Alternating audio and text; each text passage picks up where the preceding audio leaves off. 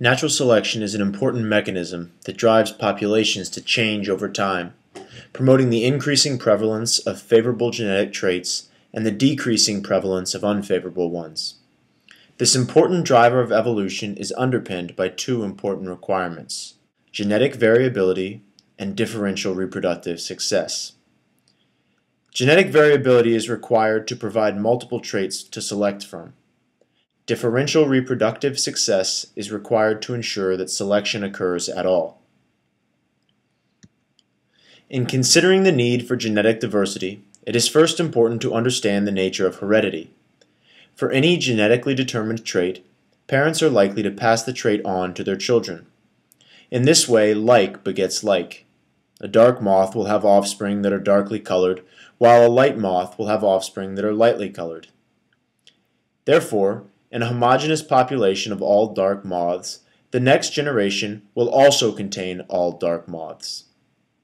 Without diversity, there is no way for selection to occur because there is no phenotype or version of the moth that will be more or less successful in passing its genes on to the next generation.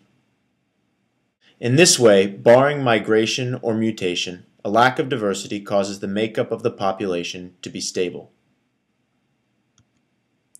Now let's consider the need for differential reproductive success to drive natural selection.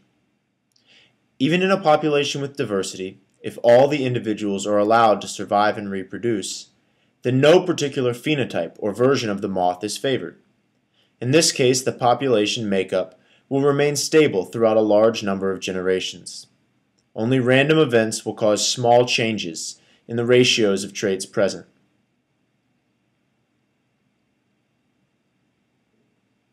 However, if not all of the individuals in the population successfully reproduce, then natural selection will begin to occur. Those individuals with greater reproductive fitness will stand a greater chance of surviving and producing viable offspring.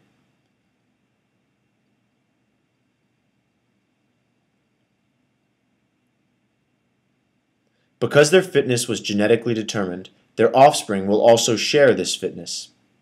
In this particular case, darkly colored moths are more fit because they are harder for a predatory bird to see and eat. As a result, the population of moths in this environment will shift towards a greater prevalence of dark moths.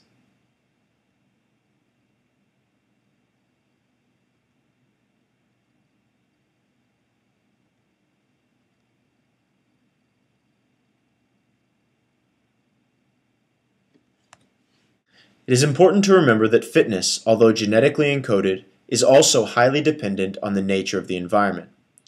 For example, the same dark coloring which endowed moths with greater fitness against a dark background would be a liability against a light background. In this case, lightly colored moths are more fit, and natural selection will drive the population towards their greater prevalence.